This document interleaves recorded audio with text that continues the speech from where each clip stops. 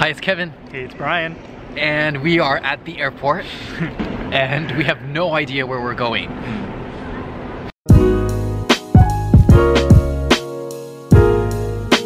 The premise of this is it's a company, it's called Anywhr, and Anywhr specializes in creating surprise vacations for people. So basically you put in some preferences and then they will tell you a day to show up at the airport, and literally at the airport you find out where in the world you're going and then an itinerary for the next 10 days. And we are at the airport. We have no idea where we're going. But we do have our little handy travelogue that Anywhr has provided to us. Our airplane tickets are supposedly in here. We told the driver that we needed to go to the international terminal, and he was like, "What airline?" And I was just like, "I don't know. I don't know." And he looked at me like we were freaks. And I was just like, "Just take me to the international terminal, please." Okay. It's supposed to be a wax sealed envelope from what I have seen from other YouTubers. I can feel the wax seal. Ready for it? I'm ready. Ooh. Our very own. It's so pretty. Anywhr travelogue.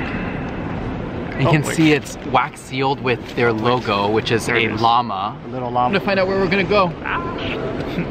You just kiss your nose. Yes. And a little bit of my eyebrow. Okay. We're actually gonna have you guys see it first and show you guys before we even see it. So keep it a secret. Are you guys ready? Are you? Yeah, right. There it is. Okay, so the first thing this is where the travelogue is, where they actually talk about where you're gonna go. See, they personalized it, and it says Brian and Kevin. Brian and Kevin. Okay, ready? I'm ready. Okay. Are you guys ready? All right, let's find out. Where are we going? Where are we going? Do I open my eyes? You can open your eyes. Where are we going? We are going to Graz. What? How do you pronounce these things? Say hi to Graz, Klagenfurt, and Salzburg. It sounds like... It sounds German. German? Renowned architects. I think we're going to Germany. Germany? Ooh. Like, what interesting cities? I'm so confused. Are we going to Germany? I don't know where these places are. I mean, this is what the benefits of this company is, that it takes you to places that you probably would never have chosen to go to. Okay, wait. I'm gonna look this up. Yeah, because we don't even know where this is. It still doesn't tell you what country you're going to, just it gives the names of the city. It definitely sounds German. No, we're going to Austria. We're going to Austria? Oh my god. Well, what was the other one? Salzburg? Klagenfurt and Salzburg? Oh, Austria. Yeah, we're going to Austria. All right. I don't think I ever would have necessarily put Austria on our bucket list, but here we go. We're going to go to Austria. Hey, we want an adventure. Let's do it. Let's do it. Come along with us. Ready? The hills are alive with the sound of music. We're in Austria.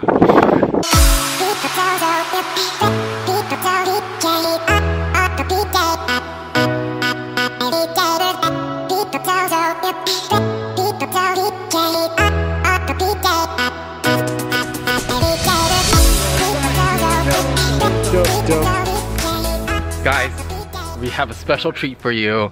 It is a bucket list item for me.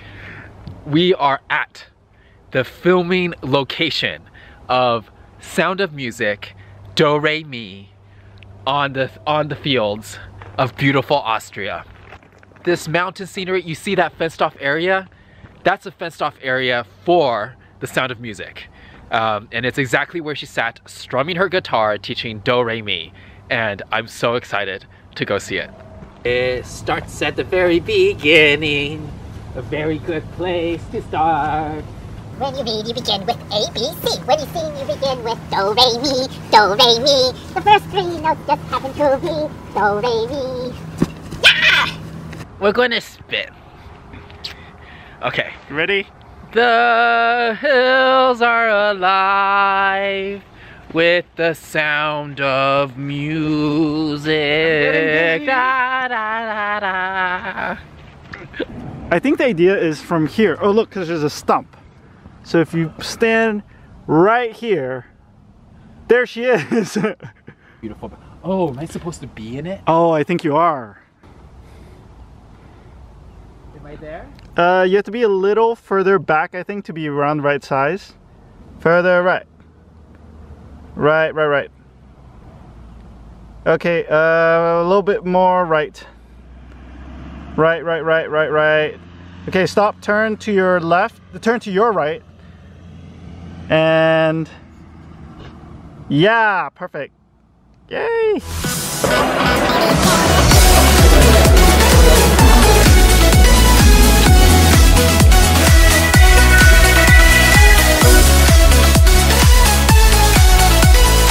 Here behind us is the famous clock tower of Graz, and right underneath it is this long winding staircase that is the way up, one of 3 ways to get up, but also this houses the world's largest underground slide, which we're going to try.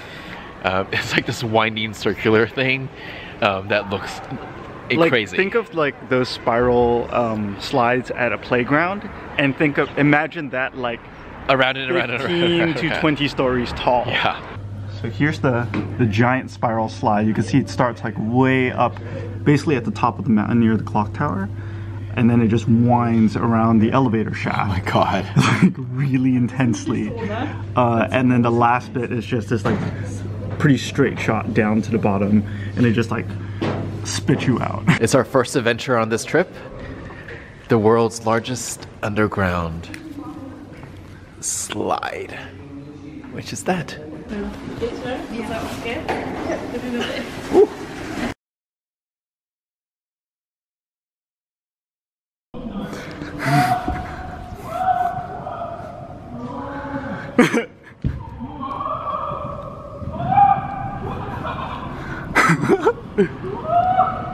It sounds like he's having an amazing time. I don't know if you guys can hear this. Whoa!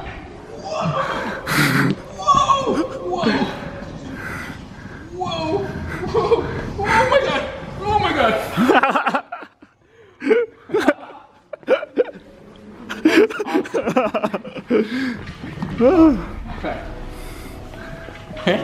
Maybe you had fun?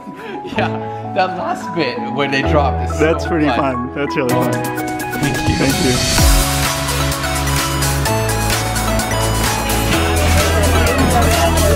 I built a bunch of the cutest, like, little stands.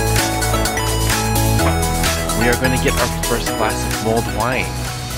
And glue wine, which you can see over there. And we're going to drink some.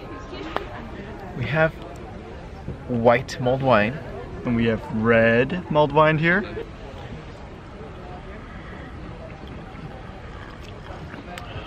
Oh.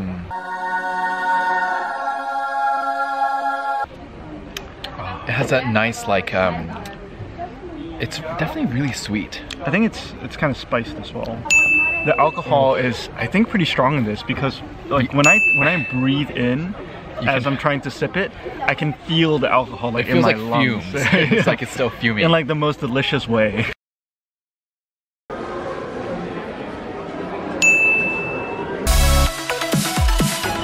More wine, more wine.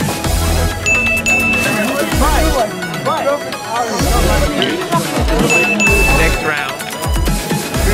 Cheers. Day drinking. More blue wine. Or blue moose in this case. It smells so good. That's the last one. Okay, we're gonna savor this one. Cheers.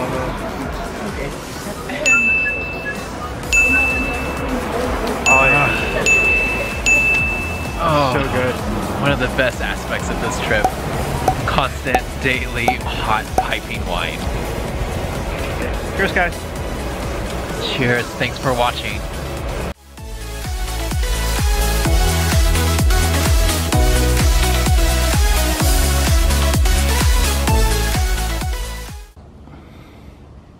The hills are alive with with the sound of music.